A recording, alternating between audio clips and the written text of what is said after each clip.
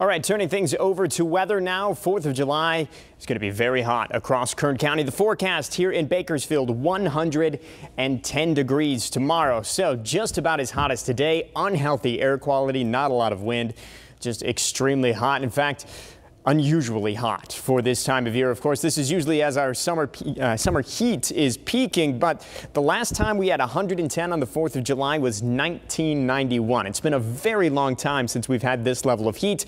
And even if we're a little bit cooler than that, 108, 107, haven't seen those temperatures in about a decade. So this will be the hottest 4th of July in at least 10 years. Potentially even longer than that. And even as we head toward the fireworks, it's going to be extremely hot, as the fireworks are probably just getting started here in Bakersfield.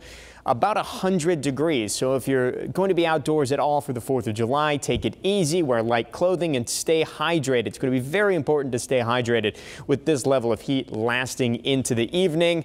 Just dangerous heat out there for tomorrow, and that'll be the case all across Kern County. We'll get into the forecast right now. Look at the overnight lows tonight. Just very, very warm. We are likely not going to fall below 80 degrees here in Bakersfield.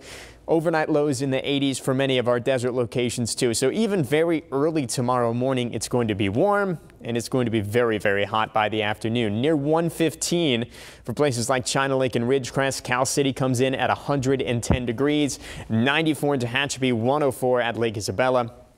And 110, as we said, for us here in Bakersfield. And really anywhere where you're looking at fireworks into the evening hours, it's only going to be 5, maybe at the most 10 degrees cooler as those fireworks are going off. So it's going to be a warm night in addition to a very hot day all across Kern County. Again, do your best to stay cool and hydrated. A little bit of wind in the forecast too, especially over in the desert. So hot, dry, and windy. We're also looking at some high fire danger. We've had lots of fires spark already here today.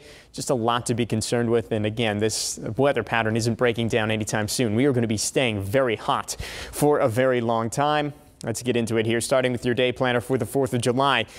Triple digits here, probably right around noon. Air quality, again, unhealthy. So another reason that it's maybe best to just stay inside tomorrow. 109 by 4 p.m. will peak at about 110. We'll have more on the air quality coming up a little later in the show. 109 for Friday, 112 and 111 for the weekend.